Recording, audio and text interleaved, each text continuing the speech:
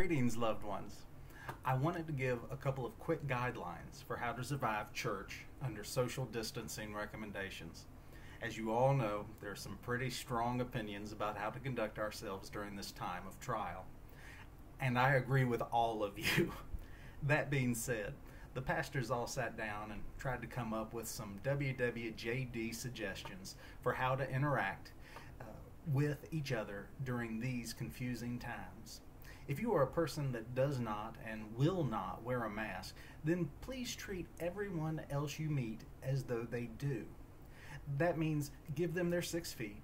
Do not reach out for a handshake. That's a hard one. Lots of years of habit to break. I do it constantly and have to think. And do not hug without first asking if it is okay to hug.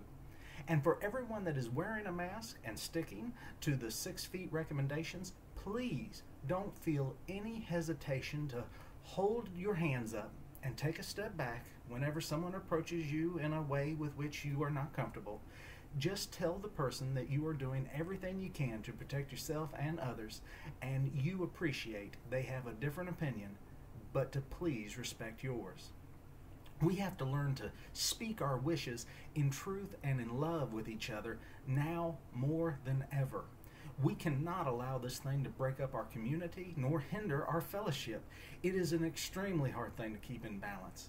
But if we all, mask wearers and mask deniers, give each person their freedom in Christ and in love to deal with this nightmare as best they can and with a clear conscience, we can overcome this strange and difficult time.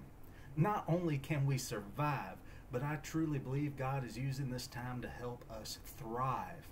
Let us join with Him in the strengthening and tell the devil to get behind us, way behind us, much further than 6 feet behind us.